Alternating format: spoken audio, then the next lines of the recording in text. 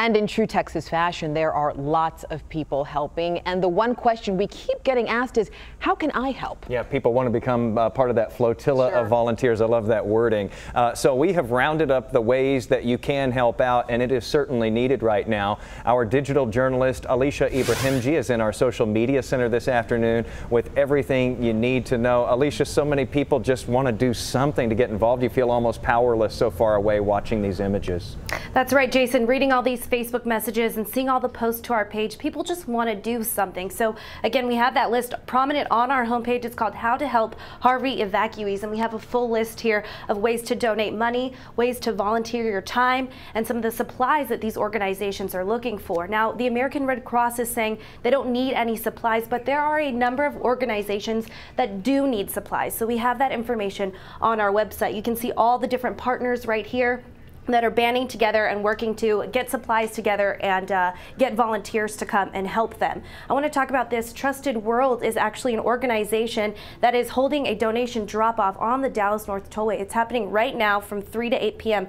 and these are the current supplies that are needed. They need new underwear and socks of all sizes, non-perishable food, toiletries, feminine hygiene products, and baby diapers, wipes, and formula. So if you have any of those around the home that you can drop off to the Dallas North Tollway location, Trusted World would appreciate that greatly. Now, we got a few messages asking about animal shelters. Well, the SPCA of Texas has already received 123 cats from Corpus Christi, and they're preparing to intake more animals that are affected by Hurricane Harvey. The SPCA is also looking for donations. They have all of that information right here on their website. Again, we have that link on our list, and it looks like right now they're looking for financial donations and litter boxes, dog food, things to help keep the pets safe and in good health. Another resource you may have not thought about, Carter Blood Care is looking for blood donations for people that have medical needs and that have been affected by Hurricane Harvey. There's this map right here where you can click in, type your zip code, and it will find the nearest location to you.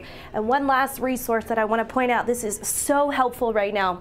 Airbnb on their website has a list of urgent accommodations. They've got homes here in Austin and San Antonio that people are renting out for free. So this is another great resource. Again, you can find all of this information, the full list, on WFAA.com. All right, Alicia, I like how we've compiled all of that so you can just go to one stop there if you'd like to help out. Meantime, we know that Texans do have big hearts and that so many want to help, and we have another way that you can do that starting tonight. Another way, in addition to all the other ones we just listed there. Texas Techno stations have teamed up with the Red Cross to raise money for storm victims, and we'll be kicking off our phone bank tonight on News 8 at 10. Yeah, we're both going to be there for this, and we hope you will too. You can donate by going to WFAA.com/TexasCares, or you can call in tonight when we kick all of that off. Every penny will go to the Red Cross relief efforts, and boy, they're going to need as many of those pennies as they can get. That's right. Again, no amount given is too small because we know folks desperately need it down there. So when we come back from the break, we're going to check back in with the Weather Center